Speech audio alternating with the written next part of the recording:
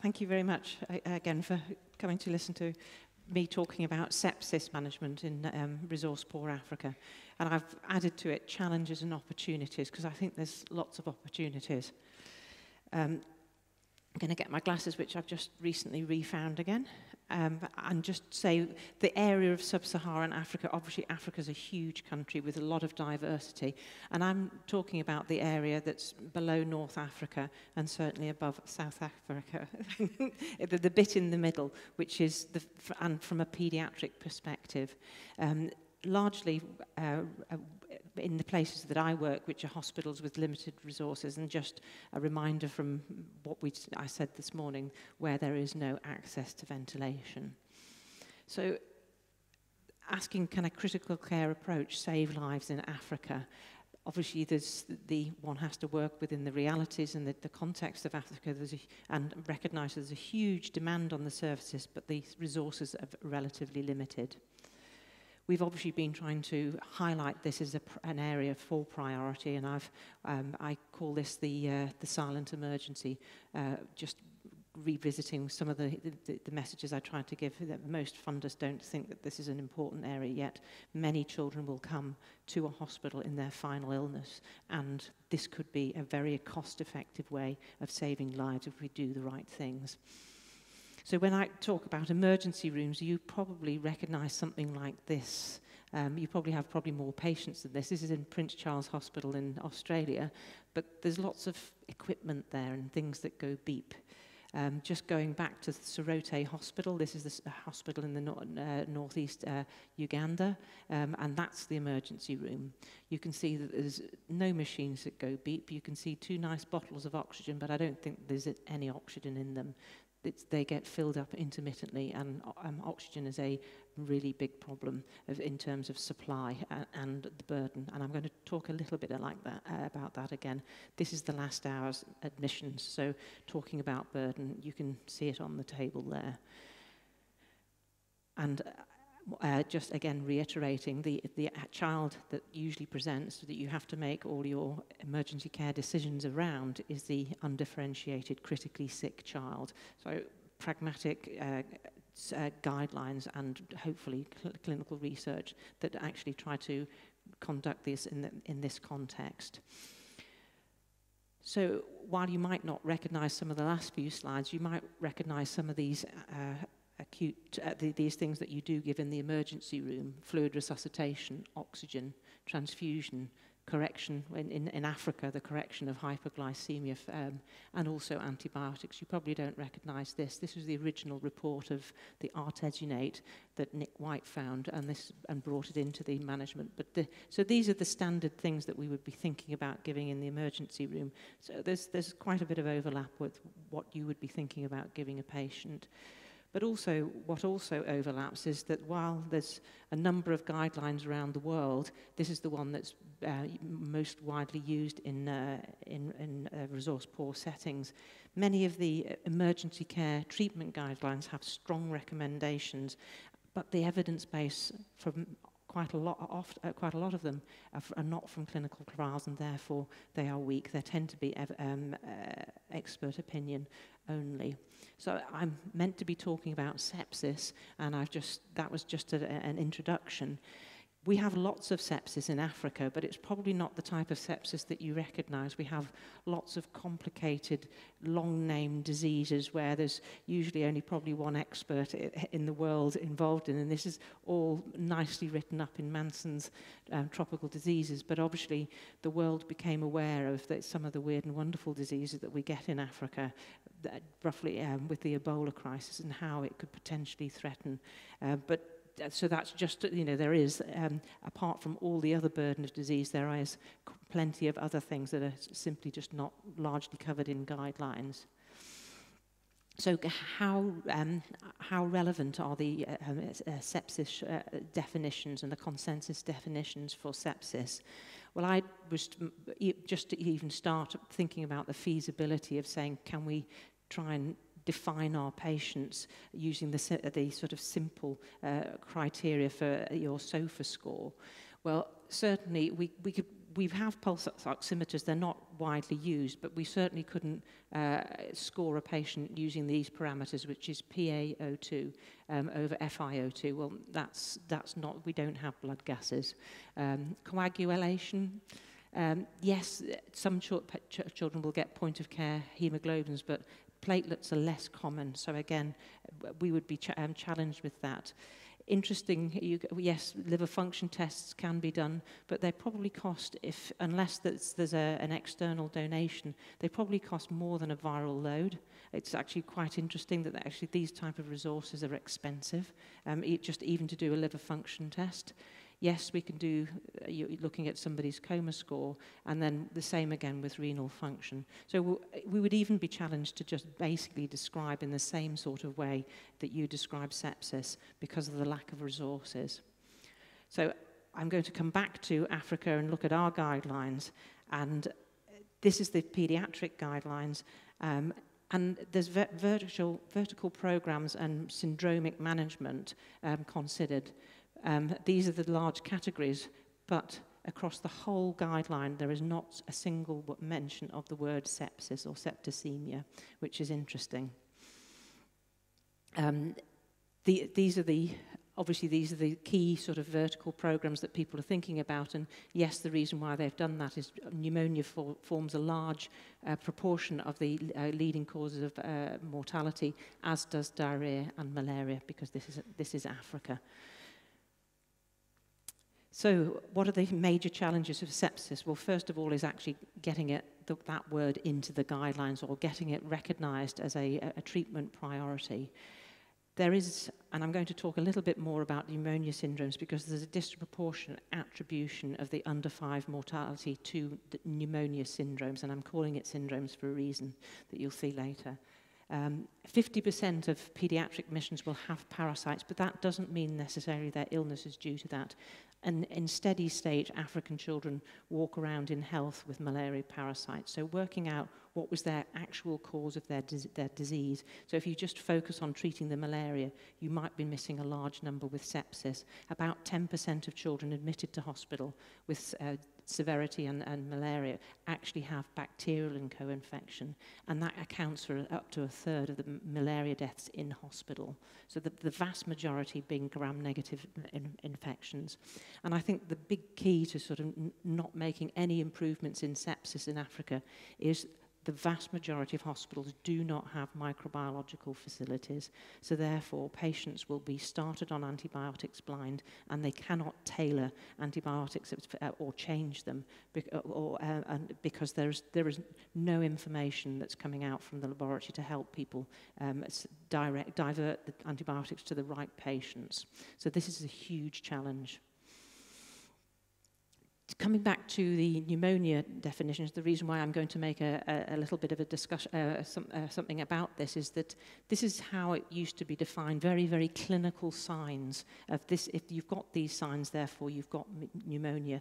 But actually, the signs maximize the sensitivity and with poor specificity. So many of these children actually don't have pneumonia, and I'll show you for a reason why. Furthermore, it was used to be very severe pneumonia where they recommended to give oxygen. In 2013 or 2012, they revised the guidelines and collapsed those two categories together, recommending oxygen for all of those children. And that is an enormous group of children. Why can I say that? Because we know that at the centre I work in Kilifi, every single child that's admitted to hospital has a standard case record. They all have a pulse oximetry, so we measure hypoxia, and we also then standardise our clinical diagnosis. And I think so.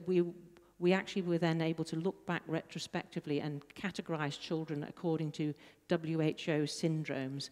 And I think the sort of key message is that actually out of the 13,000 children, 36% of children would fulfill definitions of severe pneumonia, yet only 16% actually had severe pneumonia in their final diagnosis, meaning that we're missing or we're misdiagnosing a lot of children using this. actually using this to specify who needs oxygen. Many children will receive oxygen if you don't have a pulse oximeter, and that is reality in Africa, meaning that the resource is being used up and it's being given to the wrong children. But it's also, there's a huge hidden burden of hypoxia that don't fulfill those guidelines, meaning that those children are probably being denied oxygen in the absence of using pulse oximetry. So oxygen is expensive and it's in poor supply, and it's not, it's in poor supply because if you've not got your bottles, WHO prefers oxygen concentrators, which are great, but they're usually not enough for a single pediatric ward, and what happens when the power goes off. So these are huge challenges for pneumonia. In terms of etiology of pneumonia, there's been a multi-centre study called PERCH that occurred across many centres in Africa, but also included Asia, and they were specifically looking at the bacterial and viral etiology of pneumonia. And they concluded that this is, on the last one here, this is the PERCH study, that of all of those children with severe and very severe pneumonia, only between 9 and 16% actually had a pathogenic etiology, meaning that probably 85% had another cause of admission. So again, that huge burden of disease is very challenging. So they probably represent the critically ill child. And so if thinking that we're going to be able to reduce this burden on services by giving better vaccines, etc., it's not going to go away, because there's a high burden of critically sick children. And certainly we can't give all of those children with the pneumonia syndromes oxygen, because it's simply not available. So this is one of the reasons why we designed a current trial, which we started in February. It's another controlled trial of oxygen, because reality is that most children don't receive oxygen. We're comparing oxygen just given as usual, but also Fisher and Paykel have given us a very, very generous donation of their high-flow machines, or Airvo machines. We hypothesized, if you're going to receive oxygen, then why don't you receive it with some respiratory support? This provides a bit of PEEP and hopefully averts children from dying from expiratory exhaustion. So that's 4,200. We've got 700 in the trial so far, and hopefully sometime I might be able to come back and tell you about the results. It's been quite challenging to set up, but we think it's a very important trial. Let's go back to bacterioetology. I've already talked about this centre called Khalifi, where we not only did all of those other things, but every single child had a blood culture when they were admitted to hospital, irrespective of diagnosis. And so we were able to provide a very, very comprehensive picture for the first time of what the spectrum of bacteria were. Now, this study was conducted outside the meningitis belt, so you won't see any meningitis there.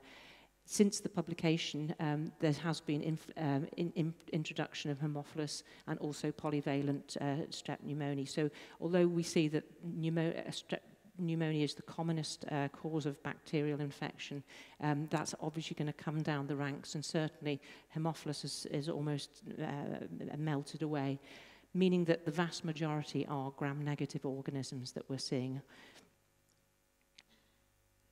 Antibiotic guidelines were defined many years ago, maybe 2 decades ago. They haven't actually been updated with despite the publication of these type of data suggesting that many of the children with the syndromes might not respond to their current first-line antibiotics.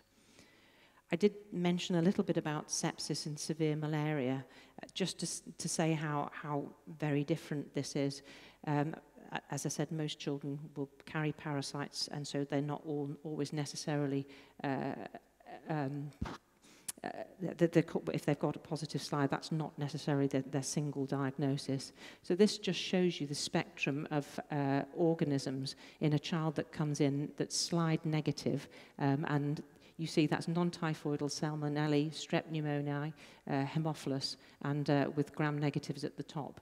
But as the minute that the child has either recently cleared their malaria parasitemia or has got malaria, you see the number of gram-negatives that you're seeing. So the commonest organism for co-infection in malaria is non-typhoidal Salmonella. the AMP and GENT or simply won't treat that. It would need at least a week's course of ceftriaxone or alternative strategy. So again, this challenges the sort of how we should be standardly at approaching these children. We're not the only ones to highlight this as a concern. This was a comprehensive, systematic review of all studies looking at invasive bacteremia, and again confirming that it's non-typhoidal salmonella. It doesn't matter whether you live in East Africa, it's the same in North Africa. That includes more other typhoids, but East, West and South Africa. So again, these are one of the commonest organisms. My final slide is, this is not an area of expertise, but obviously from the things that I've talked about, a lot of gram-negative infection, and also the current antibiotics and being used without doctors even knowing what the culture result is, means that antibiotic stewardship is a really huge problem. So even less is known about resistance patterns across Africa. So we were able to look at the resistance patterns in our studies, but even for many of the other hospitals, if they did have culture facilities, they don't really have any sophistication on looking for resistance. So this is projected to be a substantial problem for Africa going forward. Simple treatment based. I just wanted to. I wanted to end on a happy note rather than a sad note, and so I've done some ticks of the things that we have tested in clinical trials or are about to test in clinical trials. I was very fortunate to be involved in the Aquamat trial, which has compared artesunate, injectable artesunate, to quinine, the time-honoured quinine. Quinine was still working. It wasn't, although it wasn't working. And then I also obviously ran the FEAST trial. And when people say, well, does 1 to 2 to 5% absolute difference make a difference, which is what was shown with the Aquamat trial, that artesunate was that degree better than quinine? Well, this is what they've calculated, that actually by implementing artesunate rather than quinine, they could avert the lives of 100,000 children a year. So we'd also calculated by the 3 to 4% difference in by not giving boluses, how many tens of thousands of lives one can save by doing research and hopefully informing guidelines. Thank you. Is that me?